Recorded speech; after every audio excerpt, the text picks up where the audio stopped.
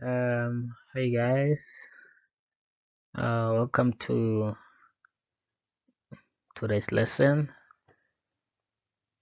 So today it's a parametric equation. So this is based on question 1 of your N6 final examination. So if you have been practicing with past papers, you will notice that question 1 is partial fraction. Not partial differentiation, parametric equations, and rate of change. Yeah, so there will be another video on rate of change, but today we're focusing only on uh, parametric equations. Okay, so on your screen there you have uh, two parametric equations. So if I have x, which is a function of t, so usually in your course, and they give you a function of t or function of theta. So it can be two of those. Okay, let me just get my pen up here. So another one can be function of theta. Those are the two I have seen so far in your course, but you can make it a function of anything. Yeah, so remember, from this x, a function of theta, we can derive x respect to t, and we can also derive y respect to t. So the question here, they might ask you to determine the derivative. Remember, this chapter is differentiation, the derivative dy dx. And if you check so far, we can easily get dx dt and dy dt. So how do we convert that to dx dy dt? So the easy way to convert it is by saying dy dt over dx dt.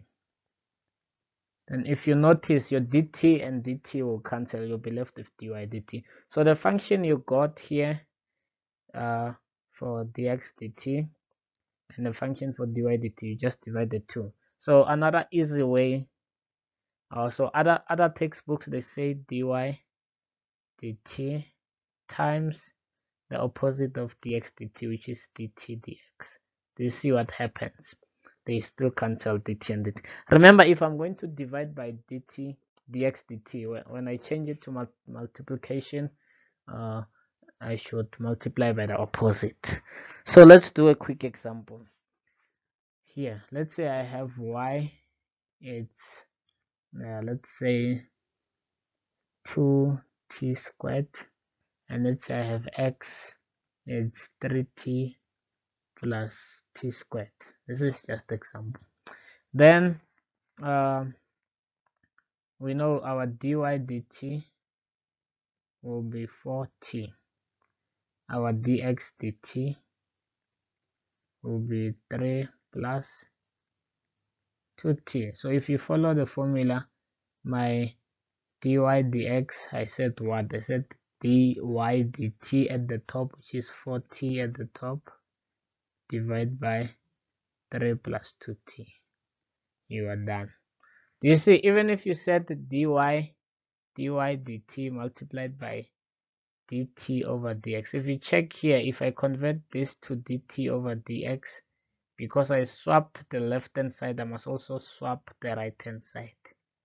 Do you see, if I'm going to multiply the two, I will still end up on that answer.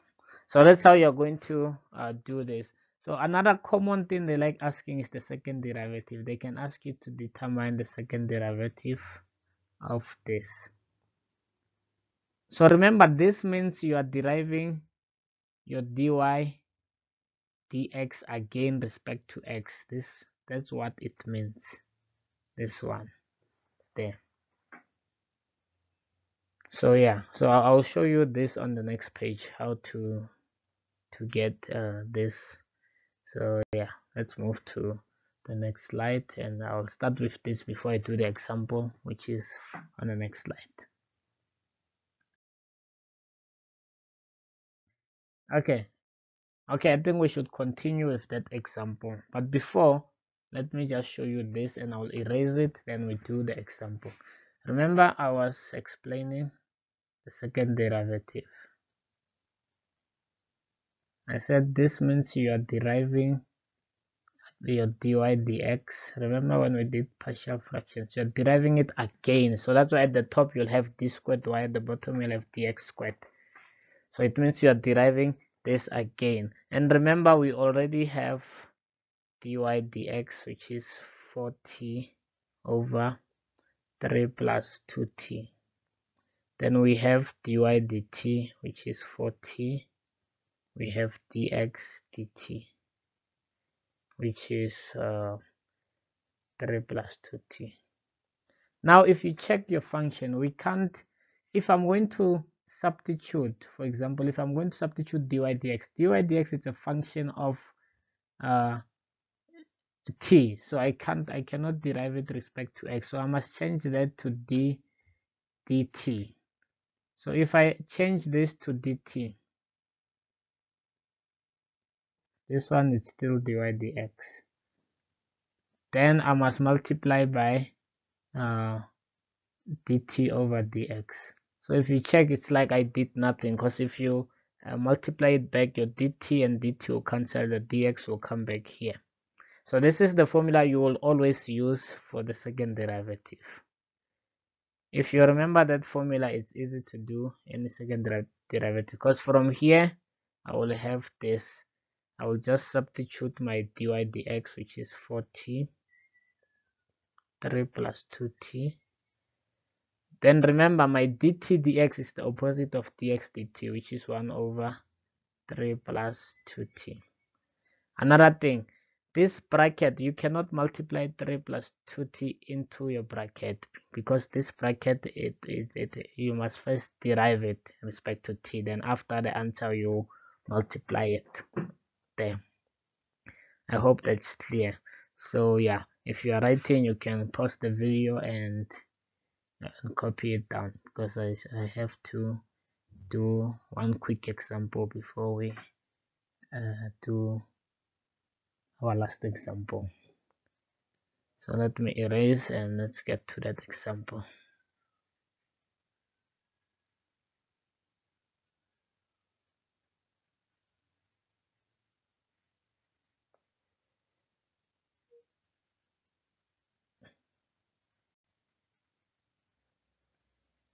So I'll do the example in terms of theta. So they can give you anything. They can give you sine, they can give you cos. But remember, we are in N6, so we can deal with that. So let's say we have y is okay. I want to make it easier. If y is cos theta, then x is sine theta. Then we know from here we must determine dy d theta, which is minus sine theta. From here we must determine dx d theta, which is cos theta. Then if I want dy dx, remember I must divide. I think it's also important you write the formula. You can write it like this, or you can write the one with the multiple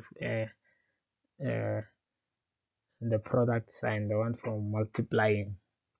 So if I'm going to divide minus sine theta and cos theta, I'll get minus tan theta. Then that's the first derivative. So now the second derivative. The second derivative, I told you the formula you will use is this one. Don't forget this formula. I showed you how it's derived. Don't forget it. And it's easier to remember. Remember this, let me put it here. Remember I said this is the same. It means you are deriving this again, your dy dx again, respect to x. But because the function of dy dx is already in terms of theta, you must replace that by d theta. So that d theta times another d theta, they are cancelling out, and dx. So don't forget. Then from here, now you can substitute, you have minus tan theta times 1 over cos theta, because this is d theta over x, and here this is dx over d theta, which means d theta over x will be the opposite. So now you derive tan, you get negative sec squared theta times 1 over cos theta. What do we know? 1 over cos is the same as sec, so this will be negative sec cube theta. There. I hope it's clear. Unfortunately, you can ask any questions. You can just pause and try to understand. Okay, yeah. So 1 over, okay, let me confirm. 1 over cos it's the same as sec. So that's sec, and this sec will be sec cube. Yeah, then that's your final answer. So if they only wanted dy dx, you will end here. But if they want the second derivative, you must do until then. Okay, now let's do the last part. This video, I want to keep it as short as possible. Okay, the last one. This is from one of the 2019 final exam papers. So you are given x is square root of t, y is 1 over square root of t. So let's write it properly. We know square root of t is t exponent half. Y is t exponent negative half if we take it to the top. So now we have to determine dx dt. We know if we derive that, we get negative half. Here we determine dy dt. If we derive that, we get negative half. T, we subtract 1, we get 3 over 2. Now from here, okay, let me make space for the second derivative. From here, we can determine dy dx. We divide the two, don't forget. It will be dy dt, it will be negative half t negative 3 over 2 over dx dt, t negative half.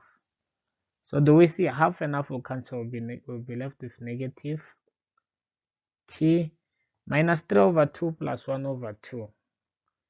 So negative 3 halves plus 1 over 2. We have what? Negative 1, I believe. Okay, negative 1. There, we can leave it like that. Remember, when you're dividing exponents, you subtract. When you divide the same basis, you subtract the exponents. So that's our dy dt. I don't have to simplify it, because the next step we will, if I make it 1 over t, the next step we might need to take it back to the top. Remember, the question here is to determine the second derivative. And we know the second derivative, we spoke about this, it will be d dt of dy dx times dt dx. Then we know this means you are deriving, you substitute dy dx, which is minus t exponent minus 1, times, remember your dt dx is the opposite of dx dt, so which means it's 1 over half t exponent half. Then I'll end it here. So now if I derive negative t exponent negative 1, I'm getting positive t exponent negative 2. Then if I multiply this 1 over that 1 over half will give me positive 2. Then that t exponent negative half, t exponent half, I can take it to the top. Okay, this is t exponent negative half, because this is the question. So if I take it to the top, it will be positive half. So now your answer is 2t exponent half minus 2 is negative 3 over 2. There, that's your answer. You don't have to, you can simplify it, take it to the bottom as if you want, it's not necessary. If you want, if I take it to the bottom, it will be a square root of t cube, like this. That's what they wanted for 3 marks. So let's quickly recap it. So we had x, it's t exponent half. We did dx dt, which is half t exponent negative half. We had y, which is t exponent negative half, dy dt negative half, t exponent negative 3 over 2. Then we divide the 2, the dy dt at the top, dx dt at the bottom. So negative half over half is negative 1. T to negative 3 over 2 over t to negative 1 over 2, we got negative 1. Then the main trick is here, the question, the formula. Don't forget this formula. But I think this formula, they give it to you exactly like this in the formula sheet always. So it's in the formula sheet. Don't forget it. Then from there, what's important is you substitute dy dx, because that's the only things you have from here. It's dy dx and dt dx. Then you substitute them. This means we must derive this function here respect to t, and we derived it. We got t exponent negative 2. Then this one we just divided. 1 divided by half, it's positive, it's 2. Then we took t exponent negative half to the top. It became positive half. Then you do your math there, and we are done. All right. I'll see you next time, next video. Okay. Thank you. Bye bye, guys.